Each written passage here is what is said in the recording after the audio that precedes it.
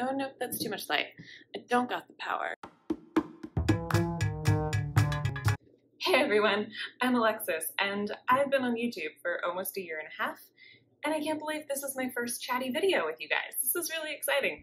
Today, I'm here to talk about props, because they're one of my favorite things in the world, and I figure for a first chatty video about yoga, this is a pretty good place to start.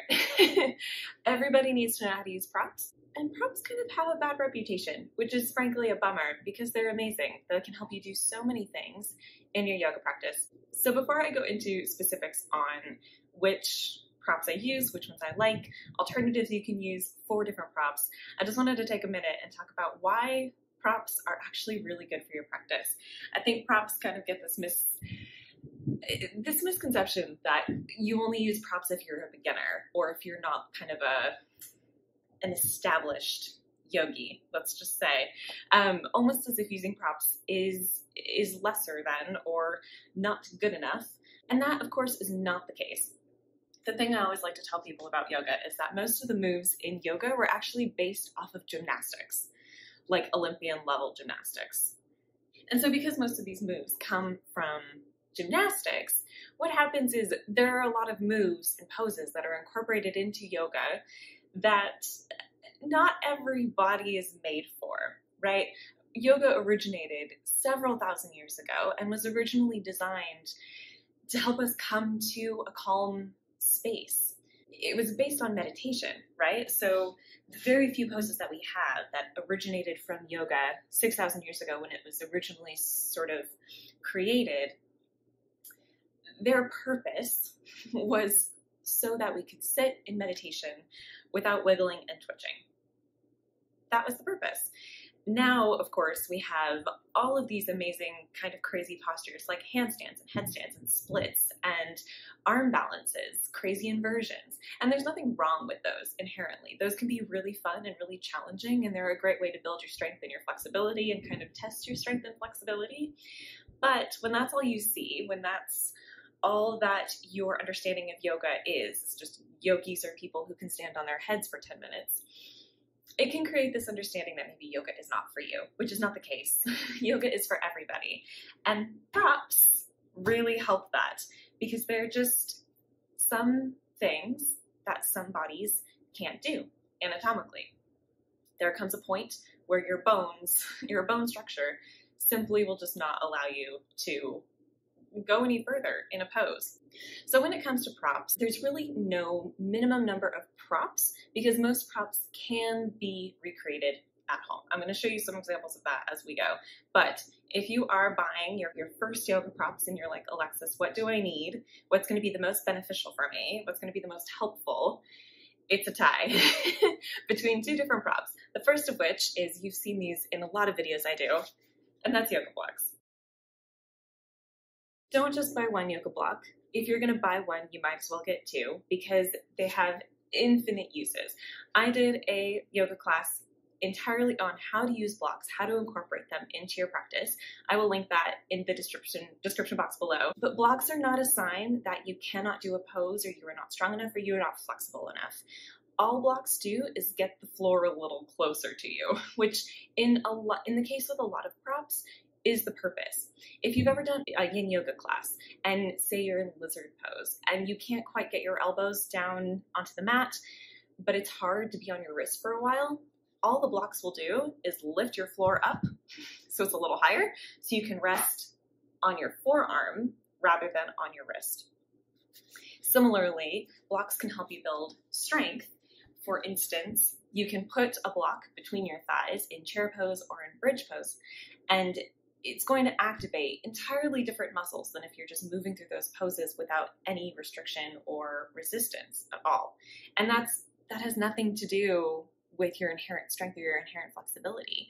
You're going to gain more strength if you use the block between your legs, no matter how strong you are. That's just the beauty of the human body. So in my videos, you've seen me use foam blocks, and I do love foam blocks best. They are light, they are sturdy, and they're also fairly inexpensive. I will link the ones that I have and use down below. However, you can get yoga blocks made from different materials. So, like I said, these ones are foam. I also have a yoga block set that is made out of acacia wood. They're definitely heavier. So if I'm doing something where I want a little bit of weight, so for instance, putting a block between my thighs for chair pose or bridge, this is a great way to add a really subtle amount of weight. These probably only weigh maybe 1.5 pounds, maybe 2 pounds. Sometimes I feel like these ones aren't quite as stable as the foam ones, simply because it's wood. It's a natural substance. It's not going to be as uniform in weight distribution as the foam that is made by a machine. But I do love these ones. I will link a class below that was an earth element class. If you find yourself in touch with wood or cork blocks and kind of you're doing yoga inside, but you want to touch the earth element, kind of help ground you while you're practicing, these are great for that. Which that brings up my third favorite material is cork. Cork blocks are awesome. They are very sustainable, very earth friendly, if that's something that you're concerned about. And they work very similarly to the foam blocks. They're lightweight, they have an even weight distribution, and all blocks, no matter the material, come either in, this is a 4-inch wide or a 3-inch wide. And really it just depends on your personal preference. I prefer 4-inch wide because they feel a little bit more stable and secure. And when I am trying to bring the floor up to me, I want to be stable. Now, I said that blocks were tied for first with another yoga prop. If you've done yoga for a while, you can probably guess what this is. That is a yoga strap. Now, again, like blocks help us get the floor closer to our bodies, the strap can help us get our limbs closer to where we want them. So the most easy example of this is just doing a leg stretch. Stick your leg out in front of you, you wrap your strap around your heel, and you can pull your leg closer to you. Pretty easy, pretty straightforward. Another thing you can do with straps is you can stretch out your arms. So if you're doing just a basic tricep stretch with your arm behind your back, you can grab your strap, pull your arm, especially if you can't reach your fingers behind your back. This is a great way to get a nice stretch in your arms without hurting your joints, which is important. Straps do help us protect our joints, especially our knees. If you are doing any stretches with your legs, a lot of times when we're putting too much strain on our muscles, that strain manifests in our knees, which the knees are a pretty important joint, and we don't want to hurt them too much. Like I said, in the same way that blocks bring the floor to you, your strap can bring your muscles a little bit closer to you than maybe your muscles could bring it to you themselves. Plus also straps are just kind of fun.